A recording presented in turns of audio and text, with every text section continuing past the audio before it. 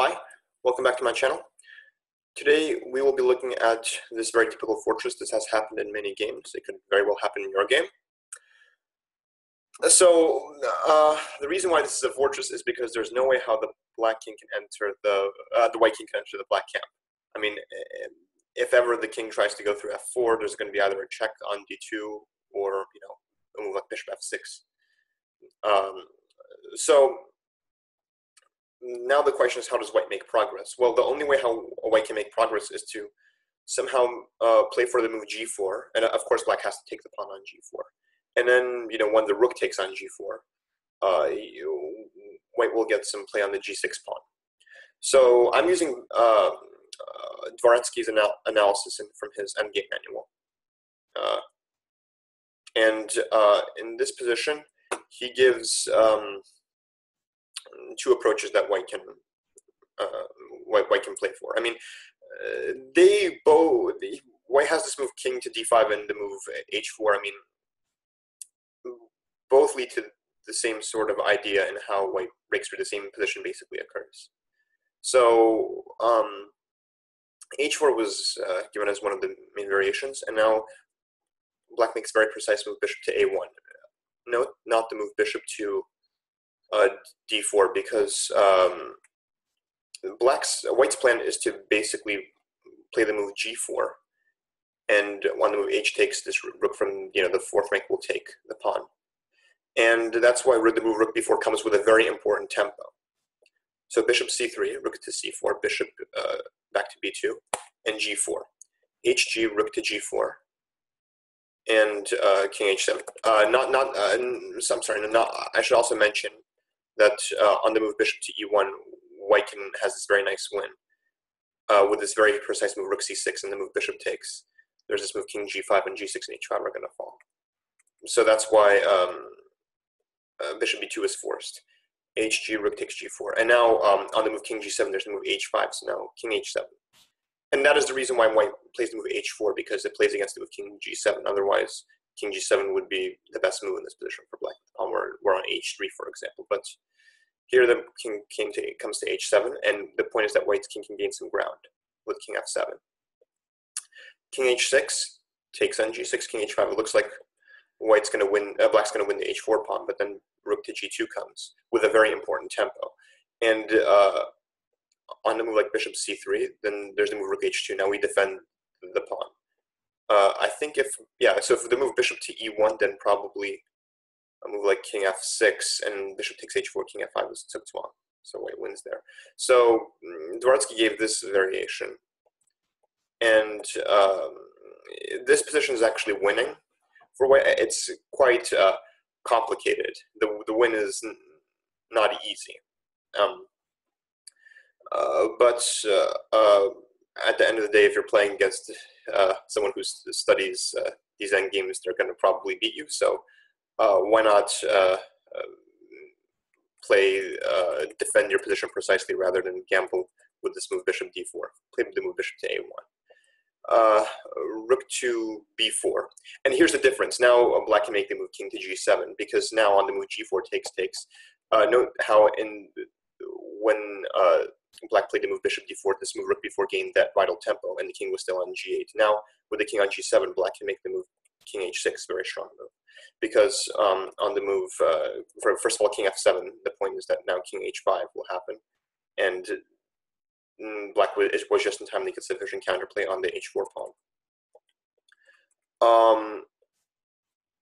Of course, white can try this move rook to g5. But now black has bishop to d4, and the point is that now he will attack the pawn from the f2 square, and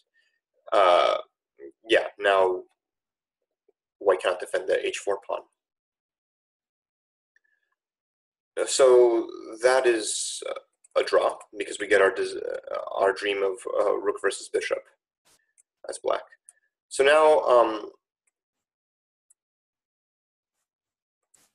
that is why Dvoretsky gave some other approach to play for the win with this move king to d5. So black just keeps waiting on this diagonal. It's important that the bishop comes to f6 to stop the move king to g5. That would be disastrous if that would be allowed. And now g4.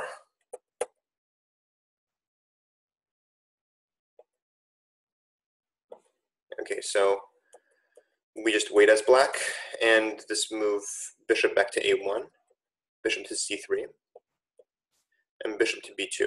So now h4. Now h4, of course, means that white is going to now go for switching the rook to the g file and playing for the move h5 on the move king g7. Now it's very interesting. Now this move bishop d4 can be played because rook c4. There's this move bishop to e3.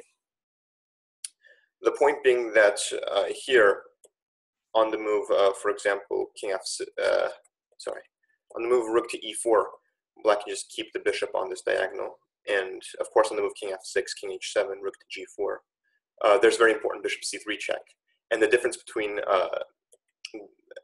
the other variation is that we get this position where white can attack the bishop with a tempo and defend on h3, but if the move rook to g3, then there's this move bishop to e1, and on the move rook h3, bishop takes h4 comes just in time. So that's why it's this is okay with the bishop on c3. Of course, Dvoretsky gives us a rook to e2, but then the move bishop c3, and white still hasn't made progress in breaking through. So yeah. So now king f6 is I would say the real test. Black plays the move king h7, rook to g4, king h6. Rook takes g6, which check king h5. And now with the bishop on e3, on the move, the white has this move rook to g3. Now, if the move bishop f2 were played in this position, I think white could probably win with the move rook to g2. And on the move bishop takes h4, king to f5, and I don't see a way how black escapes from the threats of rook to h2. But that's why black has this tricky move bishop to b6, and on the point being on the move rook h3. Not bishop d8 check immediately, because then king f5 and black will lose, but then king to g4, which gains the vital tempo on the rook. And once the rook moves away, bishop to d8, and then the next move we're going to collect the h4 pawn. So everything like just works out. I mean, it's important. It's just important to know that, you know, if you could keep your, if you could have your king on g7 when he gains the tempo. Well, not when he gains the tempo, but if you have your king on g7 when he puts the rook on the fourth rank, that would be good.